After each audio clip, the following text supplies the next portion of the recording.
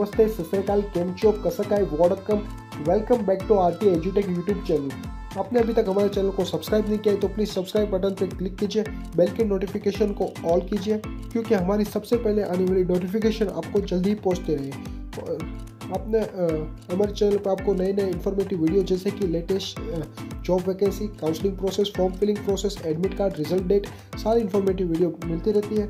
और आपको job vacancy और सारी इन्फॉर्मेशन वीडियो अलग से ढूंढने की ज़रूरत नहीं है क्योंकि हमारी प्लेलिस्ट में हमने अलग से कॉलम बनाई है।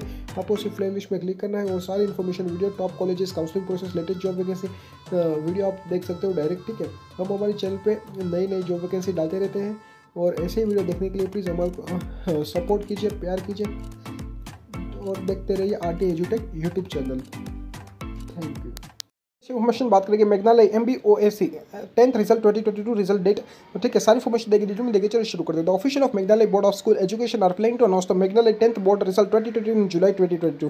Students are wondering about their flight and hoping the Meghalaya board SSLC result 2022 be released soon. Students can check the Meghalaya 10th result 2022 by visiting the official website. Every year the Maharashtra conduct these highly awarded exams in the month of March. The main aim of Meghalaya board to conduct this exam to understand the capability of the single students and the qualified according to the academic performance. MBOSE SSLC result 22 is releasing on 23 मार्च। ठीक है, पर delay हो चुका था आपका जो result है। MBOSE of the is official authority to conduct the SSLC exam.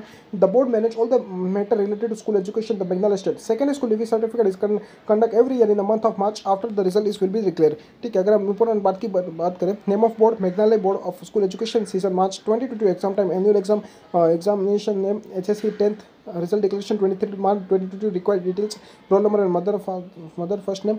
ठीक है, आपका जो रिजल्ट है पहले मई 23 को रिलीज होगा पर डिले हो चुका था।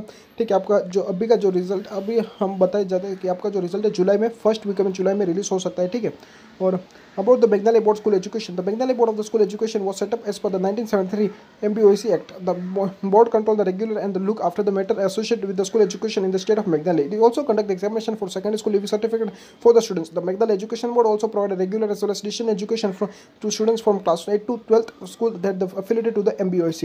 ठीक है, the board authority Meghalaya board of the school education is going to release the Meghalaya board HSLC result on 20th July 2022. Further, the official conduct the HSLC 10th class examination 4 to 16 March 2022. ठीक है, expected date हमें बताई जा रही है जो कि 20 जुलाई को आपका जो रिजल्ट रिलीज हो सकता है। सारी वेबसाइट पे आप चेक कर सकते हो। How to check, first visit the official website, now click on the HSLC 2022, then input your roll number and the details of the website, your result display on the screen, download take a print for the future reference. SSLC पाने के लिए please हमारे channel को subscribe कीजिए। Thank you for watching video.